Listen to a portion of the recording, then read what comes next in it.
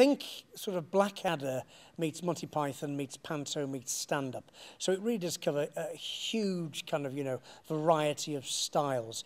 But as I said, it would appeal to sort of, school children as well as sort of middle-aged people and elderly people as well. So yeah, it appealed to sort of people who not necessarily would think of going to the Gospels exhibition, but hopefully after seeing the play, it might inspire them to actually take a visit up to the University Museum to pay a visit.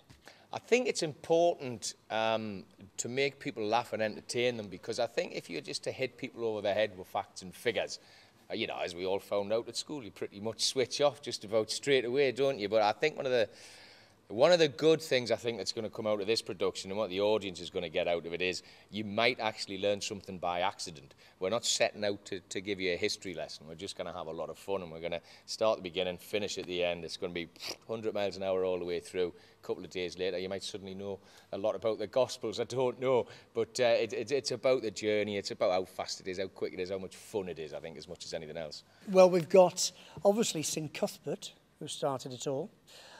We've got a character, Eadfrith, who started writing the Gospels. We've got a character called Whitebeard, who's a bit of a Gandalf-type figure. We've got these marauding Vikings who are more interested in building temples to their god Ikea.